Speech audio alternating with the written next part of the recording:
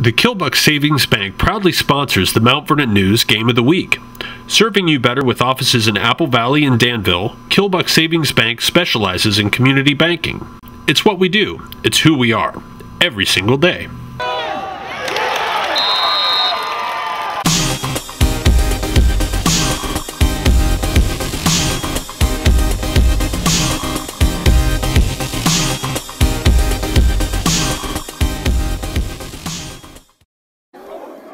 The Highland Scots came out ready to open the KMAC season against Danville in the Killbuck Savings Bank Game of the Week. An early interception of Ridge Durbin by Highland's Darren Vasquez set the tone for the night for the Highland defense. The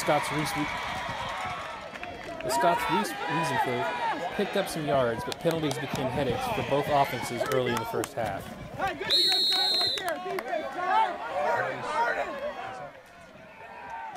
Brock Valet carried the ball for Highland, providing a good majority of the running offense.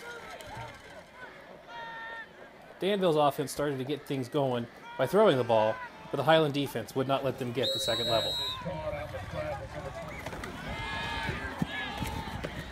Durbin's pass is caught. It's again number 27.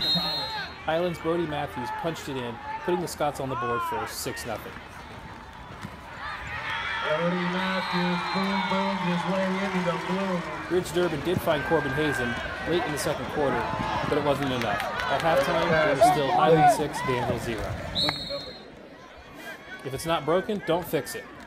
The Scots started the second half sticking to the ground game.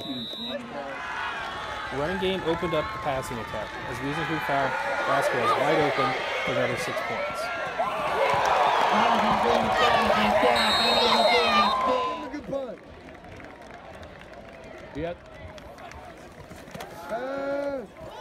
Ridge Durbin did find Bryce Berger for a big gain, but later in that same series, Durbin threw another interception.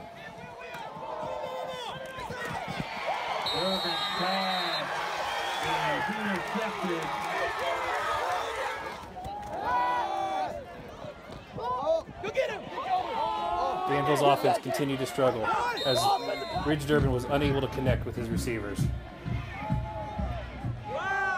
And with 17 seconds left in the game, Highland punches it into the end zone to close it out, 26-0. From Sparta, this is Joshua Morrison for MountVernonNews.com.